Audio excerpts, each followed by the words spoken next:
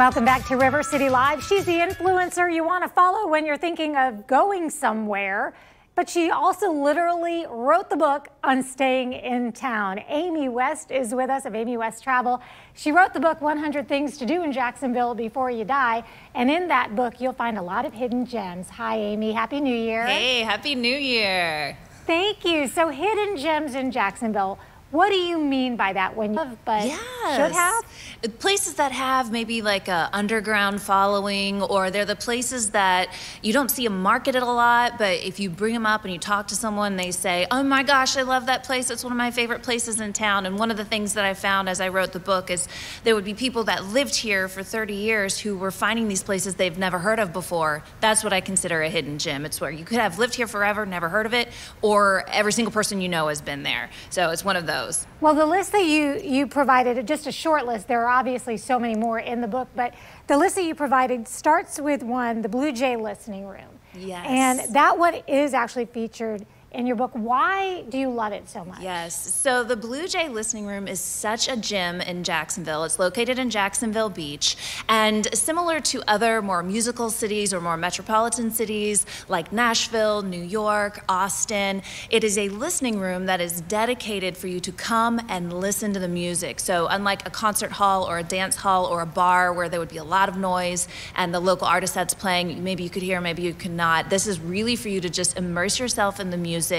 Listen to the artists, listen to what they have to say, listen to their stories, and it's such a great environment. It's very intimate. Right now they're doing half capacity, so it's even more intimate, and there is a bar there so you can sip on some wine and just really feel the music. It's a great place to go on a date or with a small group of friends. The next one I have on this list that you provided is not in the book, but you say it should be, but you can't get everybody in the book, but Brewhound. Yes, I had to edit some out, but actually I hadn't even fully discovered Brewhound when I wrote the book, but you can best believe it'll be in 2.0. Brewhound is this really fun dog park. It's located in Neptune Beach, which is actually happens to be like a mile from my home, and we just started taking our little mini schnauzer there, but you actually don't need a dog to go there because it's also a bar. So if you just love animals or you love people who love animals, Brewhound is an incredible place to go. They have this really cool pavilion. It seems like something out of like Oregon or Colorado, and then the entire dog park is covered in AstroTurf, so it never gets muddy or dirty, and you just go out and hang out with cool people, and it's become our most favorite place to hang out and meet new people with cool stories. So it's definitely a must visit. It's very easy to start a conversation when it's really great. A natural icebreaker. You're right, it's such an icebreaker. Congaree and Penn is in the book. Yes, I fell in love with Congaree and Penn. I'm a country girl at heart. My dad owns a farm. So finding farmland like that in Jacksonville where you can go and visit and that has dedicated space for visitors to tour, to see the animals, and more importantly, to eat is just fantastic. It's a great setting. They have a wonderful story, and you can actually take a sunset cruise on a tractor. You can go on a hike with a goat, and they even have dog days out there. So it's a must visit. If you haven't been, I just love it there. And I'm so intrigued by this one, Sound Bath.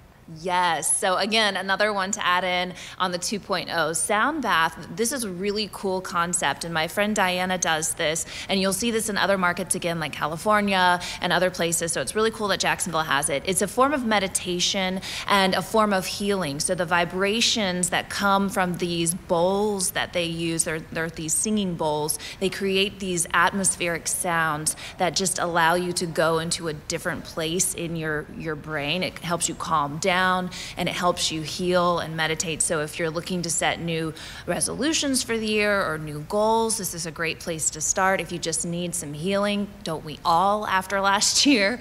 Another great thing to do, and it's super fun if you have like a girls' night and you want to do something original. This is just a really great thing. They have full moon events, and go to Sound Bath Jacks and check that out because I just think it's such an incredible experience and very unique. Oh, we definitely will. And Amy, we don't want you to go anywhere either. We want to speak more with you and make sure everybody knows where to find you as well at amywesttravel.com. And we're going to talk more about the book and places to go on one tank of gas. That's all coming up. But right now, we are going to take a little break and be right back with more River City Live. All right.